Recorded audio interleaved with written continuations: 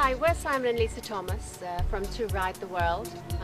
We're here in Angkor Wat in Cambodia, and boy, it's really, really stinking hot and humid, and it's only 7:30 this morning. Yeah. We were lucky enough about a week ago to be provided with some of the new Touratech companero riding suits. So whilst we're taking a break, we thought we'd review them, have a look through them, see what makes them different from other suits we've used previously, and share our thoughts with you.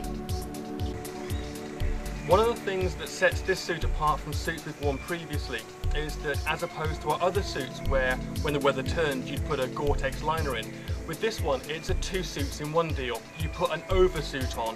It's very well designed, it's well put together. We've not had to use it yet just because it's been so hot and humid here in Cambodia, but that will change as we head south. We'll go into more detail in a second with the oversuit, but basically you have some zips here, you have a couple of connectors at the bottom, and this allows you to connect the inner jacket and the outside riding suit together. We've worn them both and it fits as well as this one does. One of the key things here we've also really been impressed with is the body armour seems to be in the right places. Now that sounds silly, but again, previous suits have meant the body armour on the elbows was down to the wrists and starting here. The pockets, the holders seem to be in the right places. I was forever on previous suits having to adjust the knee pads. They're in the right places and they're fine. One of the big deals here is that sometimes we'll wear the trousers over the boots, other times, like now, you'll want to put it inside.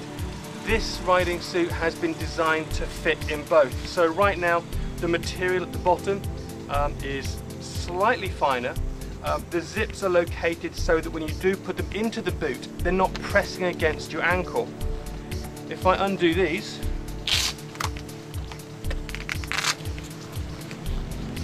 and I can quickly show you,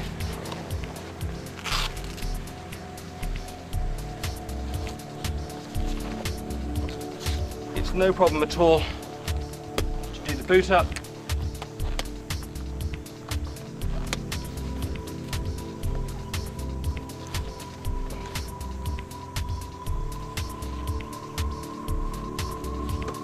Good to go.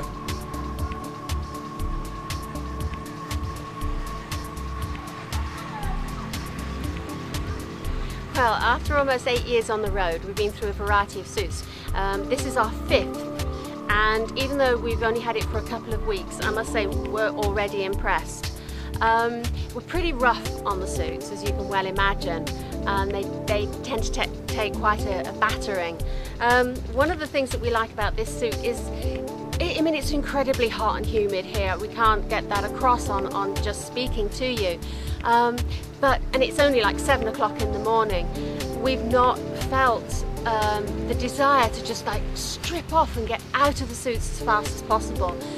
They're nicely aerated. That was one of the things that we were really concerned about in having a suit and having to ride at this time of year, coming up to one of the hottest, March and April, in Southeast Asia. I get loads of emails from women that ride, and not just weekend riders who like to go off-road. They don't always want to use a boy's suit because they don't fit a woman very well.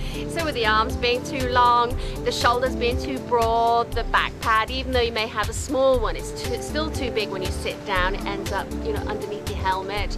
And the hips are always a bit too tight. I have to say this is the best fitting suit that I've had that's been cut for the female shape.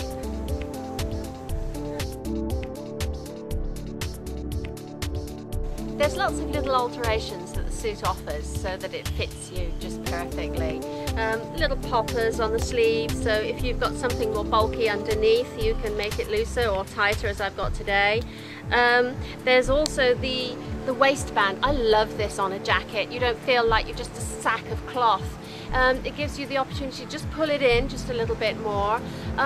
But sometimes when you do that with a waist, the back protector doesn't fit very well. Well, here, when you pull in this waist alteration here, it actually also pulls in the back protector to make it still fit nice and close up against your back.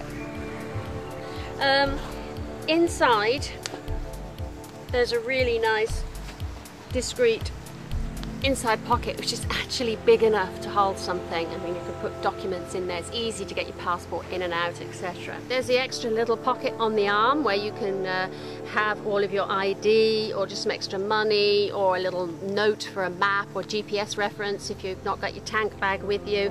And again, a nice secure zip in there, and you can get quite a lot in there. I always do carry a bit too much.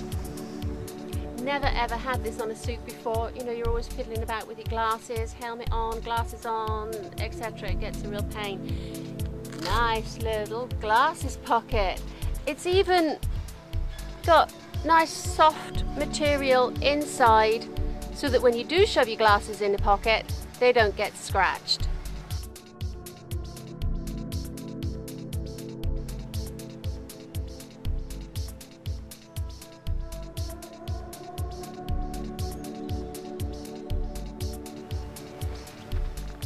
Having to move out the sun a little bit. It's very, very humid today.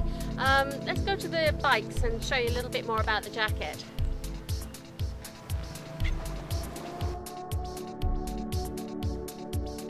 One of the things we've picked up on is that the suit is so much more flexible and the material so much lighter than a lot of the suits we've worn before.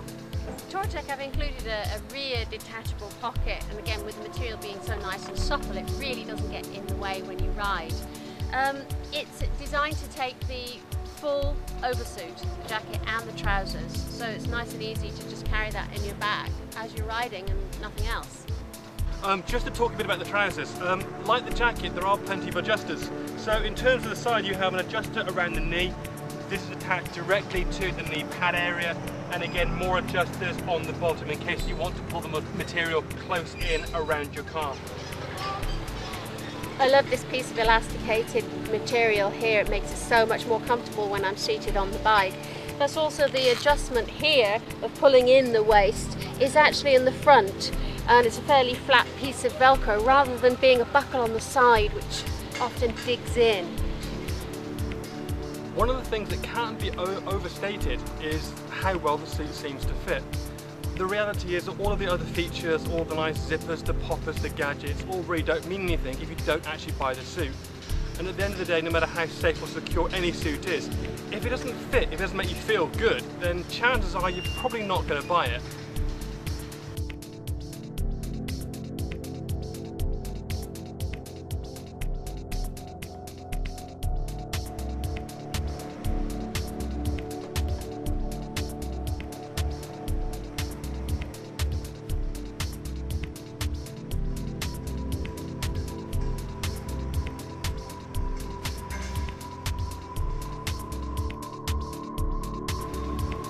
We're really left with the impression that rider comfort has been thought of very thoroughly in the design of this suit.